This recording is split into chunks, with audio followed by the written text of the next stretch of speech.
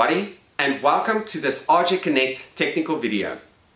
My name is Johan Heiselman and I'm a Senior Field Application Engineer for RJ Connect, and I'll be taking you through today's video. If you like this type of content, hit like, subscribe and hit that notification bell so you won't miss any of our future content.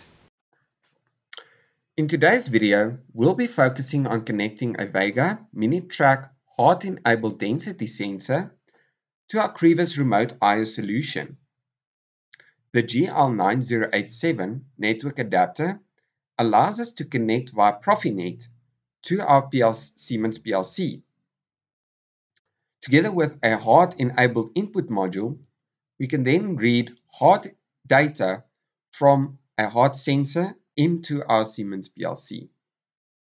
To understand this a little bit better, let's go into the configuration for our GL-9087. As you can see, connected to our network adapter is a GT5914 420 mA input module, which supports HART. When we import this module into our program, we automatically see that addresses are assigned to the input module, both input and output addresses. The 24-byte input addresses assigned to this module are used to read both the 420 mA signal from each channel, as well as our HART-enabled variables from our sensor. The output addresses are actually used as control bits to control which HART-enabled variables we're reading from our sensors. To understand this a little bit better, let's go to our watch and force tables to show you how we control which data we read. In our watch table, we'll see that the first 4 words that are available for this card are actually our raw analog input value, our raw 420 mA signal. So as you can see, we only have input word 3 or channel 1 wired in as an analog input module. This is where our Vega HART sensors is wired into. Now our next set of input addresses are actually showing 0 at the moment. And this is because we haven't set the control bits yet to control which HART variables we want to read. To do that, as a test, we can go to our force table and force those bits onto our output bits.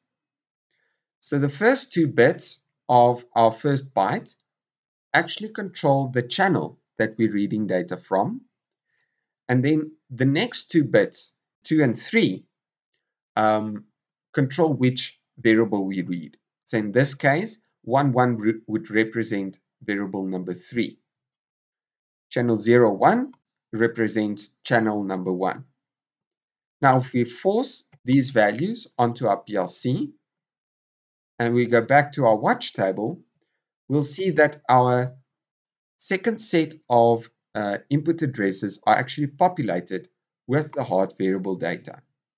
So the first HART variable data would be our counts per second for this Vega sensor. The 4.6 value represents grams per cubed centimeter. The third variable is our pulses per second. And then our last final variable would be our temperature reading of the electronics of our sensor.